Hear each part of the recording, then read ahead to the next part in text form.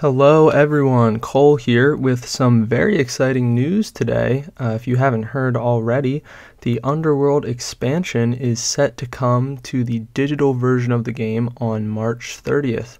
Direwolf Digital had stated previously that the expansion would be coming in the first quarter of 2023, and I think some of the community was starting to have their doubts. Well, it turns out we shouldn't have doubted them because they are getting it in just in the nick of time here. I could not be more excited. So let's just go ahead and take a look at the expansion and what they're talking about here. So the battle for the woodland goes deeper than ever when Root the Underworld expansion comes to Steam, Google Play, the App Store, and Nintendo Switch on Thursday, March 30th. The fourth expansion to the award-winning digital adaptation of the beloved wargame from Leader Games, Root the Underworld Expansion introduces 2 new factions and 2 new maps to conquer. Advanced setup rules let you customize the battle ahead, prove your right to rule with new challenges and achievements that test your tactical mettle. And as always, you can play where and when you want. Purchasing the Underworld Expansion on any device unlocks it across all platforms via your Direwolf account. So yeah, lots of really cool stuff coming to Root Digital. I think it's going to be a great time to get into the digital game, and we can just go ahead and take a look at each of the new parts of the expansion, and I'll talk about them a little bit more in detail. So we first have the new factions. We've got their 3D models here. I like that they gave the moles transition lenses because they're not accustomed to being above the ground. I think that's cute. The Underground Duchy. Sway your ministers to lead a righteous expedition to the woodland, bringing order to the unending war and chaos above. The moles are going to be a great addition to the game.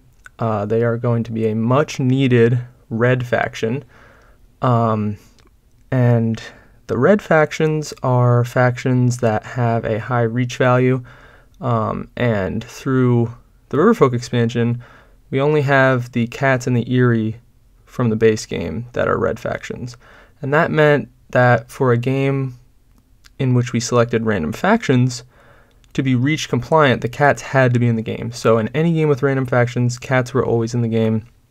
And any game without the Cats felt pretty empty, uninteractive. Birds had a very nice time in that, or they'd be racing the Woodland Alliance or something like that. It wasn't great. Cats pretty much need to be in every game, but now that's not the case. We can have a game with moles and birds, and it'll still be reach compliant. However, we also don't need the reach system anymore because advanced setup is coming, which I will talk about more in a bit. I think digital is going to be a great way to try out all different types of mole strategies because there's so much to explore with all their ministers. It really makes you want to just get a bunch of mole games in and try different ways of approaching the early game and which ministers will be better for the end game, stuff like that. And I just found that I haven't been able to get enough mole games in playing tabletop with my friends as I've wanted, and so now they're coming digital. That's really great. The Corvid Conspiracy. Use cunning and trickery to hold the woodland hostage, instigating plots to seize control through terror. I think the Corvids are a great faction to introduce a new player to root with, one of the better ones there. They're pretty simple and they're fun. You can be sneaky, and I think that if you have a friend that's maybe been interested in root that you'd only be able to play with digitally, I think the Corvids would be a nice way to introduce them. I am curious to see how the digital platform is going to influence their exposure mechanic, and I'll show this in a bit when we get to talking about the maps. They've released a couple screenshots, but it looks like they have a box next to their faction icon for exposure that will be lit up whenever exposure is possible. So I'm wondering if that makes newer players more conscious of exposure. I wonder if that will make Corvids get exposure attempted on them more frequently than they already do. We'll see. The Corvids are currently considered to be the weakest faction, which is a bit of a shame, but I am still definitely looking forward to getting many games in with them and exploring what they can do with all of the Exiles and Partisans decks crafted improvements. So now we can talk about the new maps. We have the mountain map here. Let's go ahead and read their little synopsis. Trek across outcroppings, clear blocked routes, and hold the mountain pass to show you are an effective leader. The mountain map is a very cool map because we have these areas that are blocked paths. And when these paths become unblocked, they are these orange-ish ones to show that they were previously blocked. There are 6 of them, so we have 1, 2, 3, 4, 5, 6. The way they work is once during your turn in daylight, you can spend a card if you have a piece in an adjacent clearing to that path. You can spend any card, doesn't need to match the suit of the clearing you're in, to remove that path from the board and score 1 point for doing so. So there are 6 extra points floating around from these paths. That is very good for the cats. Cats don't really need a full hand of cards. They can just spend suited cards that don't match their keep on clearing paths and get a couple extra points, which is really nice. And then this reddish looking clearing up here is where the pass is held. And so at the end of your evening, if you rule this clearing, you will score an additional point for ruling the pass, which is again great for the cats, and it's nice for other factions as well. So the mountain map is sort of a more dynamic map that has a lot more points introduced into the economy. I'm curious to see how that's going to affect games. I do think this map is very good for the cats. It also has 1 more building slot than any of the other maps. I don't know what the exact number is, but it has 1 more than all the other ones. And so that's also good for the cats because the cats need to build. And people have asked if the tower will be optional because, you know, maybe you don't want to play a game with the tower adding that many victory points into the economy. I don't think it will be optional if I had to guess. It is now optional with the landmarks. And of course, you know, it's tabletop. They can't tell you what to do and what not to do.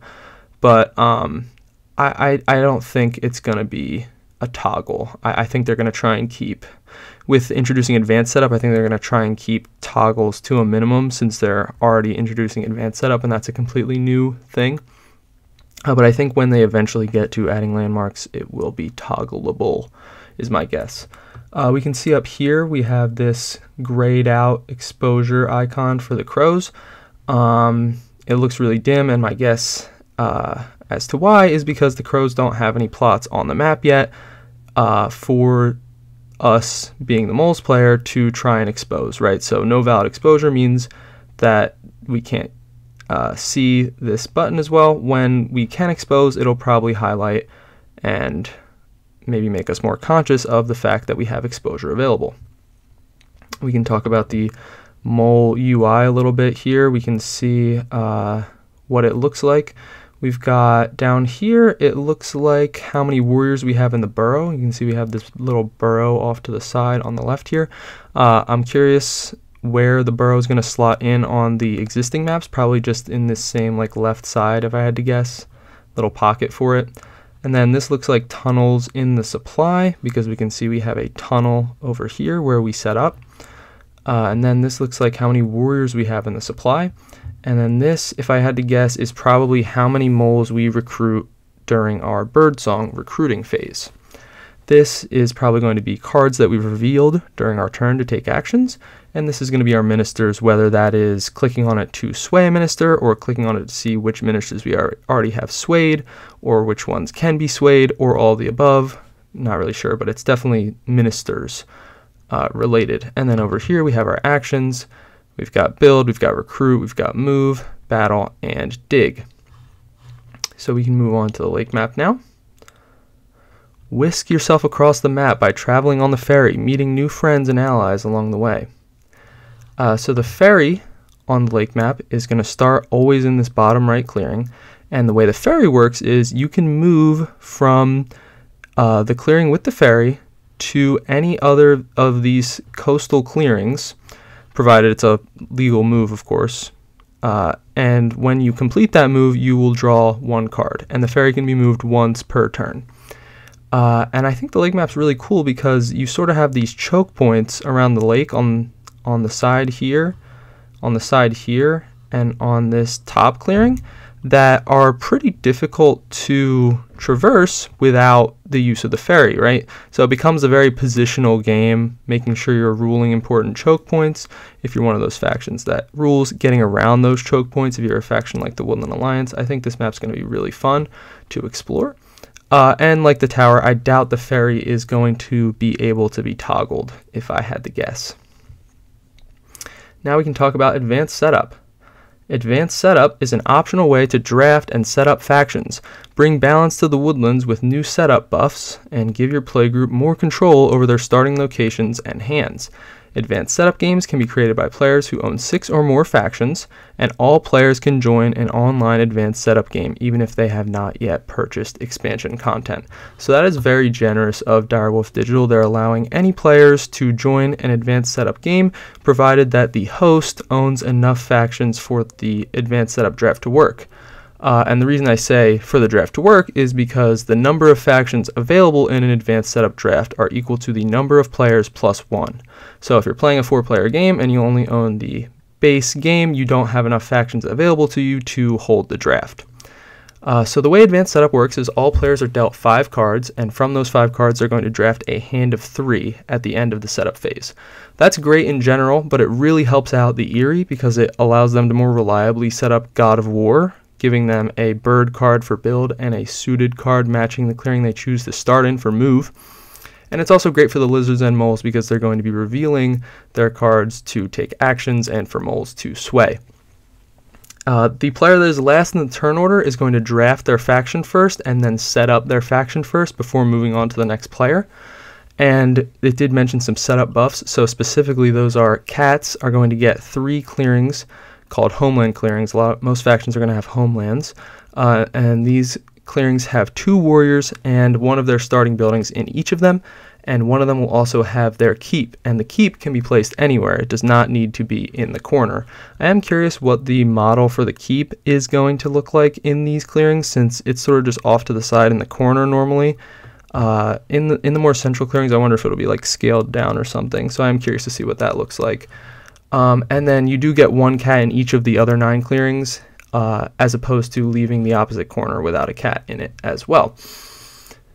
And then we also have the lizards, starting with 2 acolytes. That's a very nice buff and very much needed for the lizards. And the corvids start with a plot and an extra warrior. In addition, no factions are forced to start in the corner. That's going to give us a lot more entanglement early on in the game and less just slowly building up. At the start, it's going to allow us to more easily hamper factions that are more powerful at the start of the game, such as the moles and the God of War Eerie, right? Because without the more aggressive factions in the game, such as the rats and the badgers, which are coming with the Marauder expansion, we're going to need to hit the God of War Eerie and the moles a little bit earlier, since they are some of the stronger factions. And being able to start closer to them gives us that ability. There are some factions who have to start on the map edge, like the Eerie do have to start on the map edge, but there's no one that's forced to start in a corner. And yeah, any player who owns at least 6 factions being able to start an ad set game is really great. I think that is going to be really beneficial to the competitive scene of the game and just players in general getting to be able to try out factions before they want to purchase them, and then hopefully they will purchase them to support Direwolf Digital for putting in so much work into this expansion and making it, I'm assuming it's going to be really great. There'll probably be some bugs to iron out at the beginning, of course, but they've done a good job keeping up with them and listening to the community when we report those bugs. And yeah, just a really nice job overall. Not every board game has a digital adaptation, and very few have digital adaptations as clean and as functional as Root, which is a great achievement considering how difficult I imagine it was to code. So yeah, I think this is a great time to get into Root Digital if you have been holding out. I think you should give it a whirl for sure. The release date is March 30th. I'm going to be creating Underworld content once it releases, so if you are interested in that, maybe consider subscribing to the channel. And yeah, I'll see you for the next video.